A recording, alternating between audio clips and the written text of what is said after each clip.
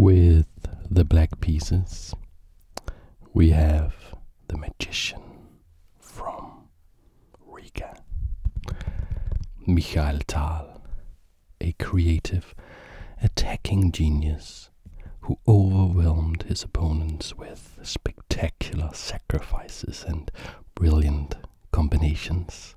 To this day, no player has more games cited in chess books than Mikhail Tal.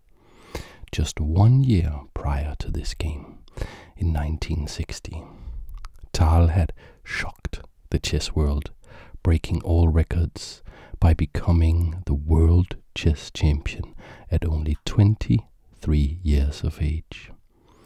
When even the greatest chess players in the world sat down to play the magician, they knew that at any moment could come a bolt from the heavens, a stunning sacrifice of a piece, even the queen maybe, that would turn the game into a wild, creative, attacking masterpiece. Tal said that in chess you must lead your opponent into a deep, dark forest where 2 + 2 = 5, and the path leading out is only wide enough for one. Facing Mikhail Tal in this game was a mystery. Rashid Neshmedinov with the white pieces, a player we know very, very little about, and the things that we do know raises more questions than they answer. We know that Neshmedinov had a rough start in life. His parents were poor peasants in the Tatar region of the USSR, and we know that he was orphaned as a child when his parents were literally worked to death. And we know that he played chess with a fiery passion for the attack that made even the great Mikhail Tal quiver. Neshmedinov was not even a chess grandmaster, yet he won every single game he ever played against Tal, except one. Maybe it's this one. Let's take a look. He opens the game with pawn to e4, and I will call out every single move in algebraic notation so you can practice visualizing the position if you want to just listen to the audio of this little video, this tale of this great game between these two great artists of the chessboard. Tal responded with pawn to c5, which is known as the Sicilian defense. This, of course, attacks d4, preventing Tal from playing d4. Therefore, he plays knight to f3, looking at d4, preparing to play d4.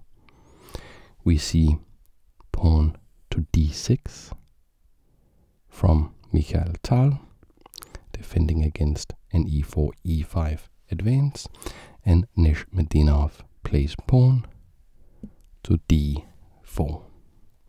This is a standard Sicilian position, and we are going to see the open Sicilian as Tal plays c takes d4, just like this. Okay, so after we see c takes d4 by Tal, we are of course going to see a Neshmedinov recapture with knight takes d4. The game at this point does not look magical, but just you wait. The game won a brilliancy prize. One of the players did, I'm not going to say who. So even though we are in kind of just boring chess theory with standard moves, at this point that will change, don't you worry. Tal played knight to f6, looking at e4. It's a standard move in this position. So knight c3 in standard fashion defends e4. And we are now entering into what will become the Scheveningen variation of the Sicilian defense, with pawn to e6 by Tal, with the black pieces here. Bishop to e2, making ready to castle and developing the light squared bishop, and pawn to a6 by Tal. He is considering playing pawn to b5, pawn to b4, and then when this knight is kicked away, no longer defending e4, we can come in and try to attack e4 with the knight. Also there will be room for a bishop here on b7, also looking at the e4 square. Still theory and still a very standard plane and a very standard position.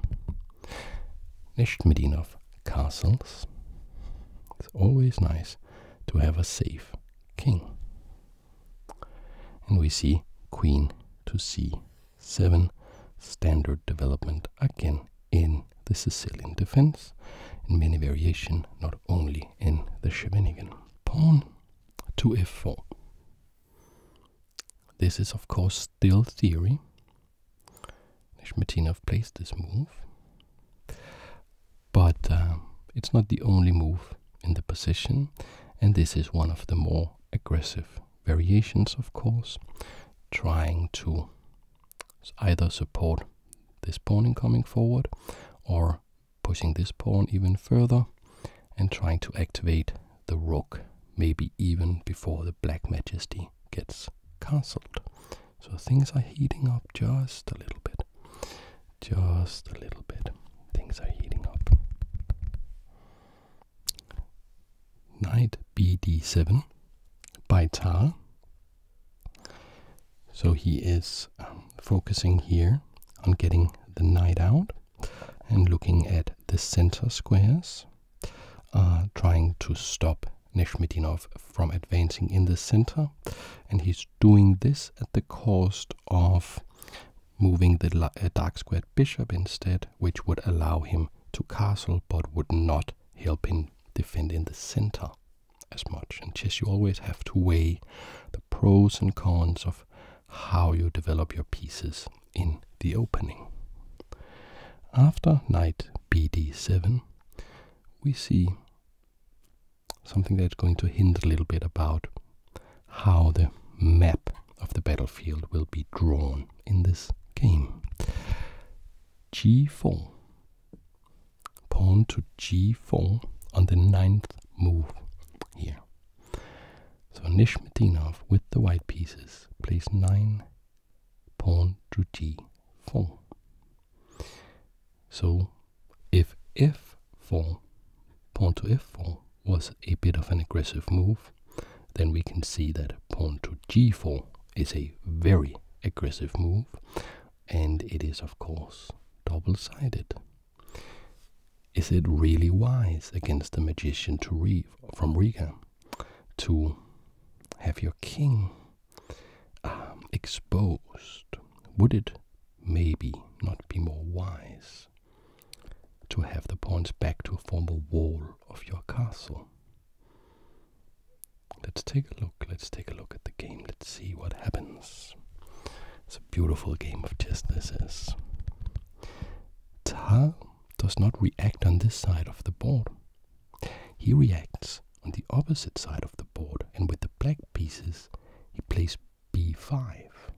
This is the plane that we were talking about earlier. b5 is threatening b4. This knight is currently the only piece defending e4. So no spectacular sacrifices just yet. Instead, just pawn to a6. Pawn to a6 on the 10th move by Rashid Neshmedinov. So this is quite simply defending against pawn to d4. He does not want the knight to be dislodged. So how does Tal respond? Bishop to b7. Coordinating an attack with the knight on e4. So still Tal has prioritized stopping the center mass in coming forward and developing his pieces in such a fashion that he can attack the strong center of Neshmedinov. He has done so at the cost of castling his king, which is still on its starting square here in the middle of the board. Bishop to f3. Simply defending e4. So white plays bishop to f3, defending e4, and putting the bishop here on a better diagonal. On e2, it was looking into these pawns here, not having a great future, and on f3 it is potentially attacking this other big bishop, or countering its influence at the very least, and it's looking at these two center squares. So a very nice and logical move here. Now knight to c5 by Tal. So here he's doing something that he was very fond of, and that is breaking principles of chess. In chess you often say that you shouldn't move a piece more than one time in the opening unless you have a very good reason. Some players interpret that to mean you shouldn't do it unless you are forced to do it. And why is that? Well, by moving this piece again, and we will talk about why he's doing it, why the magician is doing this, he is neglecting moving this bishop here. And we have talked about getting castled, that he's not prioritizing that, he's prioritizing the center here.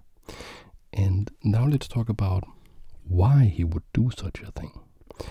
Well, bishop, knight, and now also this knight, all coordinating on e4. So, if Neshmedinov doesn't do anything, well, he will come in and capture that. So he's forcing Neshmedinov to defend. Queen to e2 by white, defending e4. And now, by black, we see a strike in the center with pawn to e5. Still saying that I don't need to castle at this moment. It is more important to stifle any attack before it begins, instead of protecting against the attack when it comes. Is this wise? Let's see. So pawn to e4, again moving a piece 2 times. Of course, this was already on e6, had moved. Now it's going to e5, not e4, sorry. Pawn to e5. This is attacking the knight, this is attacking the pawn. And here Neshmedinov, the mystery man, decides to move in with a knight to f5. So this is the first piece that has crossed the center line here, dividing the 2 kingdoms, and this knight is now invading the magician of Riga's kingdom, the kingdom of the magician from Riga. This knight cannot be tolerated. So Tal decides to push this knight away, and by playing pawn to g6, and that's the way he has chosen to do this, he is also making room for this bishop now to come here in what is known as the fianchetto position on g7, and then he could castle. And all would be well with the world. That is, of course, if the living mystery, the enigmatic Rashid Neshmedinov, chose to react and move the knight, but he didn't. And this is where the magic starts to happen. So the attack on the knight is ignored, and Neshmedinov is saying, "No, you misunderstand me. Magician, you misunderstand me. I'm not going to react. I want you to react. I'm not going to defend anymore. I want you to defend." And therefore he plays f takes e5, which you will notice is attacking this knight. It's starting to heat up now. Can we capture this knight? So if in this position Tal chose to capture the knight, he would lose his own knight, and it would be very hard for him to find a safe place for his king, as this file here is opening up, and this pawn here on f6 would make a potential castling to the king side a very dubious maneuver. So what happened instead? Just quite simply, d takes e5. And here we see the point. This knight cannot stay here, but it's not going to go backwards. It's going to go to h6, knight h6 by Neshmedinov, protected by this humble bishop who has not even moved in this game, but is now an important piece nonetheless, protecting this knight. And some would say that a knight on the rim is dim. That is what we teach beginners in chess. So why would you put this knight here? Well, it is making it impossible for black to castle to the king side. So maybe Tal is too late. Maybe his focus on the center of the board lingered a little bit too long. And maybe his king will never find a safe haven. Or maybe it will. Let's take a look. Knight e6 by black. So this knight is looking to get back into the game, and of course this knight could come here with a nice attack on the queen, on the bishop, on this pawn. It could come here also with an attack on the queen and blocking the communication between the bishop and the knight, so we could come in and capture the knight. So it's a very, very slick move. Knight to e6 by Tal here. It's very, very nice. Against this slick attacking move, we see a little bit of a mystery when we first look at it. We see bishop g2 by white. Neshmedinov plays bishop g2, looks like a retreating move. But really it's not. Really it's not. Because when the bishop moves back to g2, coming from f3, this rook here, look at this rook, is now looking at f4, so the knight can't really come to f4. We just chop it off with the bishop, and there is a lot of complications in that scenario.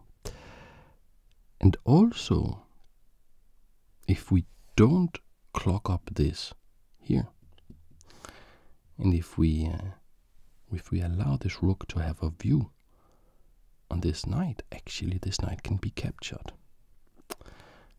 And So this sort of retreating looking move by Nishmedinov bishop to g2 is actually an attacking move, allowing the rook to see the knight. So bishop to g7, defending the knight.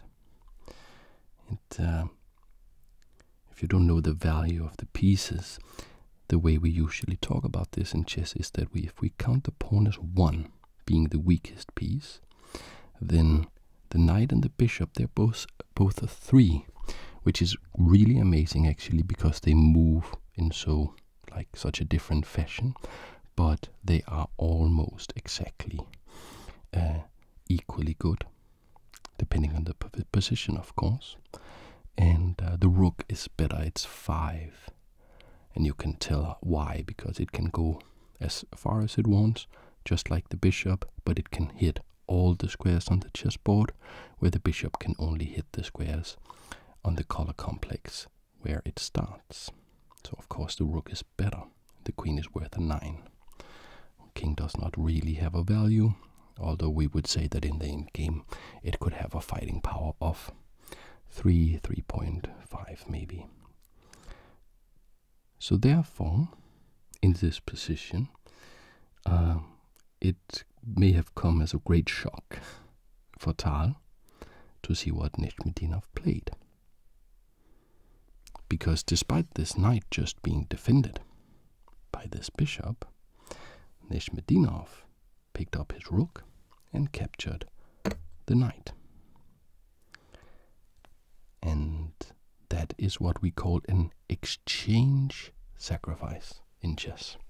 An exchange sacrifice, when you sacrifice the rook for what we call a minor piece, and a minor piece would be a bishop or a knight. In this case, it's a knight. And bishop takes rook, of course. And now the kettles have started boiling. Now it has not just heated up, now this game is simmering with excitement and creativity, and we have entered a completely unique and beautiful position. But who will prevail from this? Because it's not obvious that this exchange sacrifice is justified. Look at this rook here, all the way on the back rank, not participating in the attack. How will we actually, as white here, make a checkmating attack to justify sacrificing the exchange? Also, this bishop, it's in the game a little bit, as it is defending this knight, but it's blocking this rook from entering.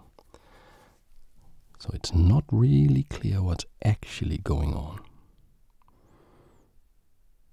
Knight to d5. Not getting the rook involved. No, Nishmedinov plays knight to d5. This is attacking the bishop, and it is attacking the queen. And there are two ways you can go about this. You can either play bishop takes knight, or you can do what Tal did and play queen d8, which gets out of the attack of the knight and it defends the bishop. So, is that what you would have done as well? Or would you have played bishop takes knight, where we would have seen pawn takes bishop, and this knight, or this bishop rather here, would be very, very strong, looking potentially at this rook. This pawn would be attacking this knight, but we wouldn't have to deal with this extremely strong knight here. Which is best? What do you think? Which is best? Queen f2 by white. Queen f2. Coordinating an attack here on f6 with the knight. Oh, that's a big problem. And it's a big problem because we also have this knight on h6. So you can't move the bishop, because then you just get checkmated on f7. queen takes f7, that would be checkmate. So, how to deal with this? Well, how about the resource that Tal prepared earlier? What was the resource that Tal prepared earlier to solve all of these problems? With a slick move, the knight came to e6, so that it can now come to f4, knight f4, blocking the attack from the queen to the knight, blocking the attack, or rather the defense from the bishop to this h6 knight, and really sort of clocking up the avenue of attack against Tal's king. He cannot castle, however, so he would very much like for this knight to be gone so he could castle his king to safety. But he is really fighting back here, and curious to see how it goes. Bishop takes f4 by Nishmedinov. Bishop takes f4. And e takes f4 by Tal. So now this knight on h6 is no longer defended by the bishop. But since we had, or since white rather had sacrificed the exchange on f6, the bishop had been lured out here to f6, so it will have to spend a move coming back to g7 to chase the knight away. But we may be getting there. We may be getting there. And maybe what's going on here, maybe, can this be true? Rashid is helping that, because he's playing e5, which is almost saying, oh, you can just defend your bishop by going where you want to go anyway. Go back to g7. But it's not quite that simple. And this actually has all to do with this bishop back on g2. That's actually looking at the bishop on g7. So if you go back here, attacking here, the problem is that the knight can come in and check. Knight f6, check. Yes, you can capture it with the bishop, but it's defended. And now you don't really have time to come in and capture it with the queen, because you will then lose this bishop here. And there is a lot of variations there that I invite you to check out for yourself, because they are beautiful. And in short form, basically, black will be losing in that variation.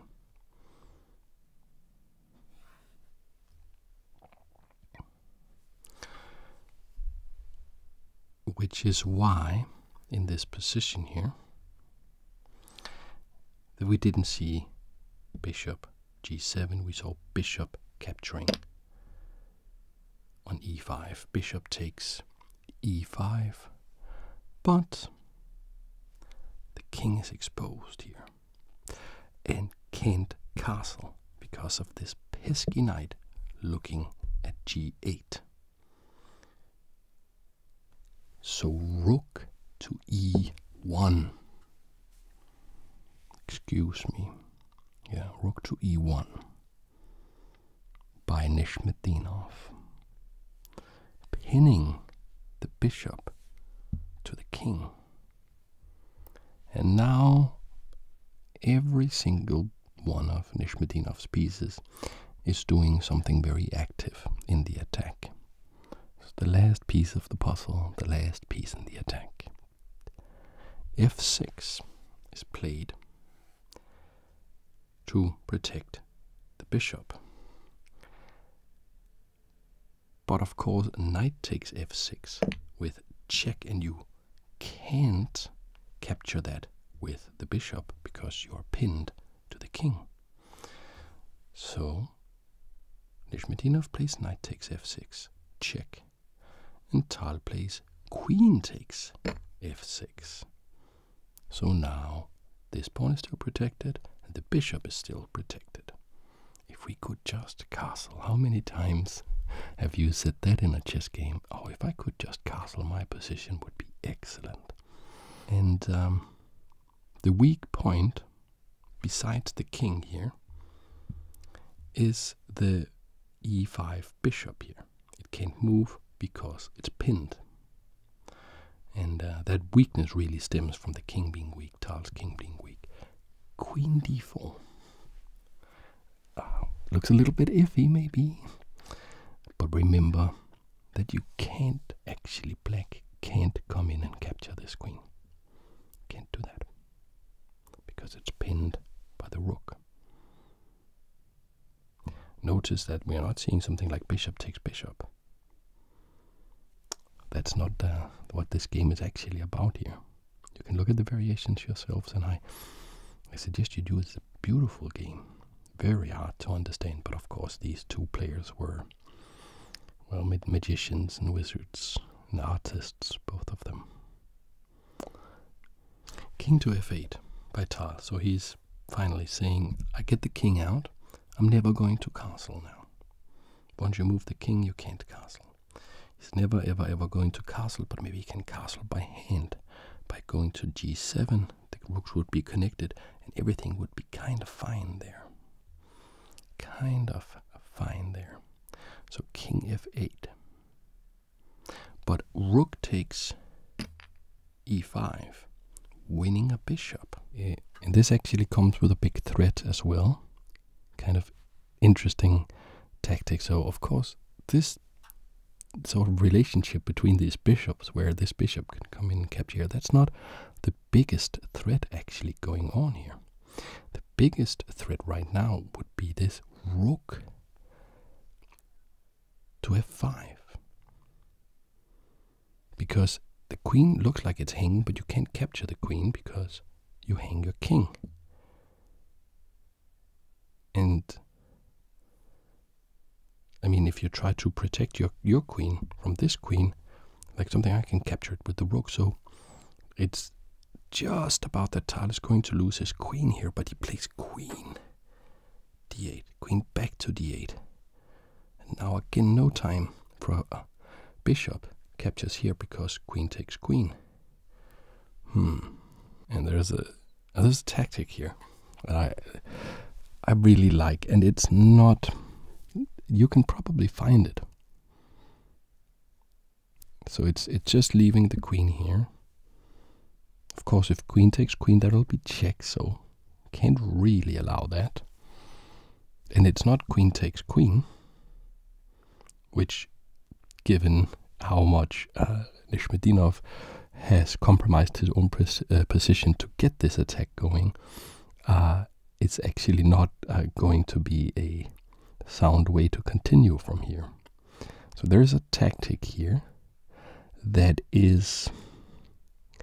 I think maybe you can find. We actually already looked at the move, and it's not the most advanced thing that Nishmetinov had ever played. It's not the most advanced thing that Tal had ever seen or played himself, but it is quite nice. It is this rook f5 check. So no time to take the queen.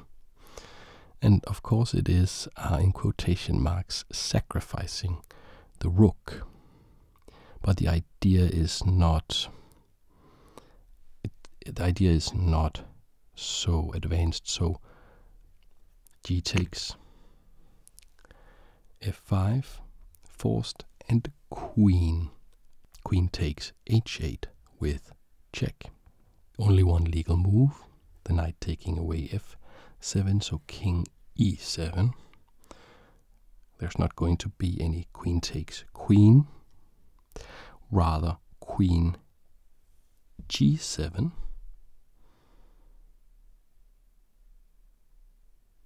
King cannot go back, queen f7 would be checkmate, so the king has to go forward. And now Still leaving all of this. And we have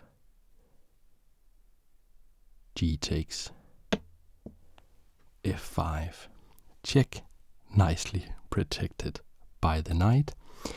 And in this position, I'm going to show you the rest of the game. But in this position, Tal did resign, but it may not be obvious as to why. So I will show you both how Nishmitinov is now forcing a way to win his queen, and I will show you how that will also lead to a forced checkmate. So actually there is not a lot of things that you can really do here. As black, you only have one legal move, which is king d8. And we start out by winning the queen. We're actually going for checkmate with knight f7. And this is of course check. The king will have to move and we will win the queen. You could stop the game there, but there is a forced mate. I will not show the longest sequence, which is in 6 moves here. I will show a simplified version of it because it conveys the idea in a more precise way. So in this position, king does not go back to allow a discovered check from the knight, cannot go to the light squares because of the bishop, and also actually cannot really go to the dark squares. So in this variation here, it's just one of many. They are all forced checkmates. We see king to c5, knight takes the queen. As an example, rook takes knight, and queen c7 check. You can interpose the bishop. It doesn't make a difference. I'm just going to capture it because I am defended by this here. So let's just do it. Bishop interposes, just postponing the checkmate for one more move. Queen takes. And a very beautiful finish. This forces, notice the king cannot go here because of the pawn. So this forces king to d4, and can you find checkmate in 1? This is a crisscross checkmate, and it's exploiting this bishop here. So queen to c3, checkmate, reminiscent of some 400-year-old games of the Italian master Greco. So that is the end of the game. This was not the game that Tal won. Let me know if you want to see more of the encounters between these two great players, these great artists. And let me know if I should cover the one that Tal won, or if I should do more like this where I don't tell you who won the game. And you'll have to figure it out on your own. So thank you very much for watching. I hope you had a great time and relaxing time. And I hope I will see you in the next video. Thanks for watching.